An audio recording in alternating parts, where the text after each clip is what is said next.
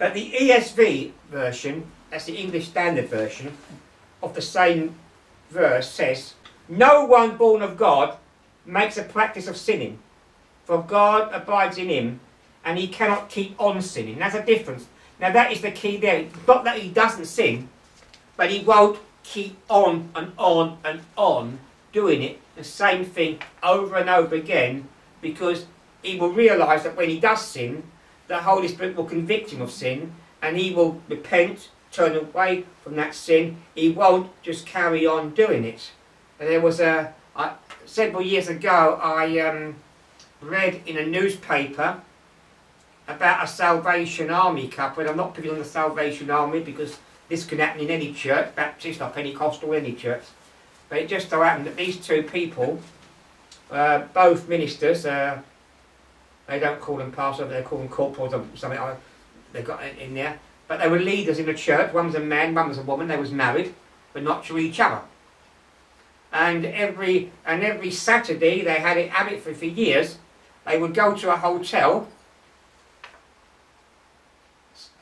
have sexual intercourse together, and immediately they'd finish, they get on their knees and ask God to forgive them. Then next week, they'd go back to the same hotel, do the same thing again, and ask God to forgive them, then go back. Well, that is, if you're born again, and you will not carry on doing those things. You won't say, God forgive me, and immediately go out and do it. It's not, you don't practice, you don't live in that kind of life. I'm not saying you won't ever sin, and I'm saying you won't carry on doing it. You won't use prayer as an excuse to justify it and think you can carry on doing it. Because that is not the fruit of a person that is born again. The fruit of the person is born again is that you do, yes, you have sinned, didn't have to, you know it's wrong to sin, you confess it, you turn away from it. You don't just carry on doing it and think, well, that's okay, I'm saved. You see, I don't believe a person can lose their salvation, but I do believe that there are some people that were never really saved to begin with. And that is just shown by the evidence of their life. The Bible says they went out from among us because they were not of us. And Jesus said to a few people that worked miracles, they said, we cast out devils in your name, we worked miracles in your name. And he said, depart from me, I never. Didn't say, I knew you one time. He said, I never knew you. Never. They were never his children. And there are people that come into a church, have a false conversion, they follow some sinner's prayer, and get them all worked up, and get them entertained to the gospel, and the preacher says, follow me in this prayer, Heavenly Father, and they repeat it, and they say, did you believe it? Oh, yes, I believed it. Oh, then you're saved. And they take them outside to a little counselling meeting with a few counsellors, and they bring them in, say, these are your brothers and sisters in Christ. They tell them that they are saved. The whole gospel message is wrong. There is a right gospel, but I'll cover these subjects more as I go on.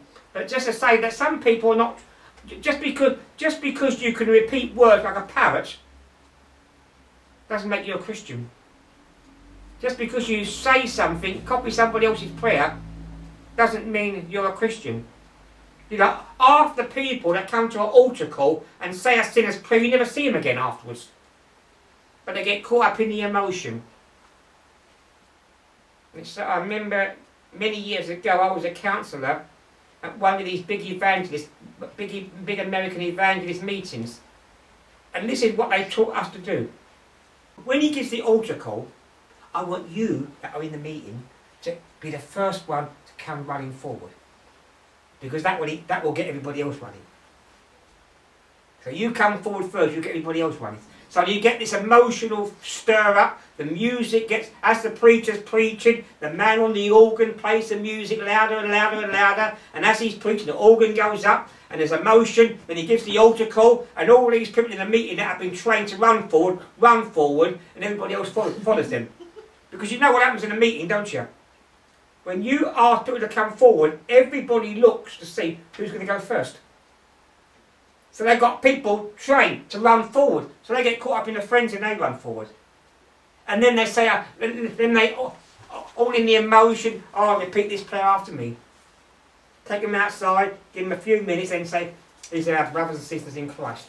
They were never really saved. You don't find that method in the Bible. You don't find people doing that in the scriptures. Okay. The Amplified version of John 3:9 makes it much clearer. No one born, begotten of God, deliberately, knowingly, and habitually practice sin. Now notice that these to me are the key words after understanding John 1, he that is born of God does not commit sin. The Amplified Bible, I think, amplifies it. That's why it's called the Amplified Bible. It's because it brings out more of the Greek and Hebrew text. Though I do not, but I still say the King James Version is the best. That's why I use it more than anybody else. But I will use, if I think another version helps us to understand it, I will use it. No one born begotten of God deliberately, knowingly, or habitually practices sin, for God's nature abides in him. Its principles of life, the divine sperm, remains permanently in him, and he cannot practice sin because he is born of God. Sinning and practicing and making a habit of it is two different things. I'll tell you what I used to, and Sheila, you remember this in the West Indies. Yeah. There's an old saying, people used to say in the West Indies, someone does him in the arm, they think, after what he's done to me, when I see him, I'm going to do this, and God is going to have to forgive me.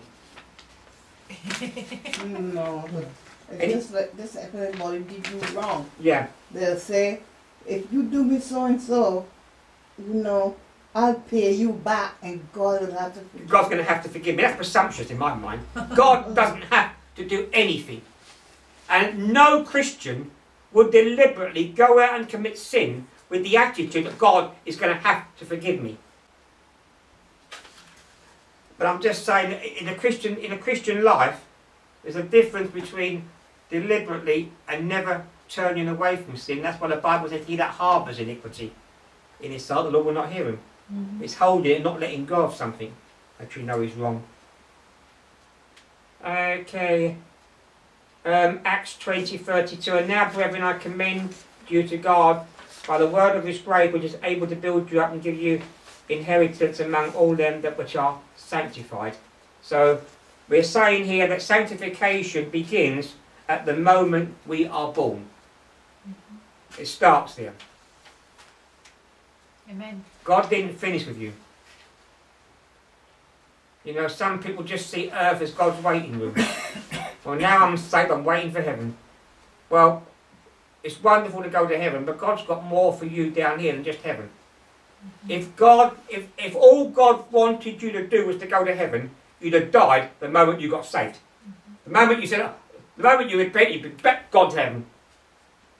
The reason that you're down here is because God's doing the work in your life, and God's got a ministry and a purpose for you to achieve on here. Mm-hmm. It's not just about getting to heaven.